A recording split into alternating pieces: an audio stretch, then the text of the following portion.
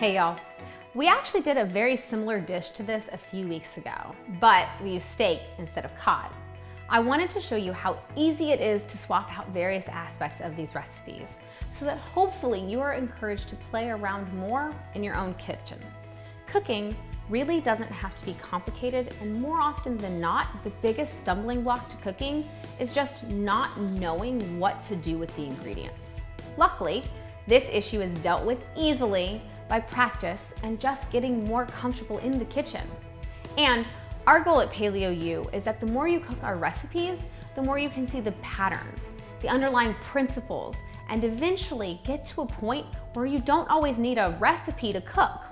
That's why I throw in dishes like this, where many elements are the same, but it's tweaked just a little bit to help y'all see how easy it is to use a recipe as an idea or a jumping off point, but then to start to play with your ingredients and make it your own.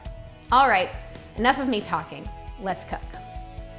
Begin by heating the oven to 425 and lining a baking sheet in foil. Place the grapes in a bowl and drizzle with a little oil. Mix so the grapes are lightly coated in oil. Place the grapes on the foil-lined baking sheet. Then you're gonna roast them in the oven for 20 minutes. When the grapes are about halfway done, heat a little oil or butter in a pan over a medium-low heat. Once hot, add the cod and season with salt and pepper. Cook the cod for 3 to 5 minutes.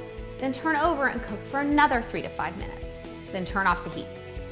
Once the cod and grapes are done cooking, place a handful of arugula on a plate. Drizzle with a little oil and a pinch of salt and pepper. Top the arugula with 1 piece of cod. Then add half the grapes and a splash of white wine vinegar. Let's eat.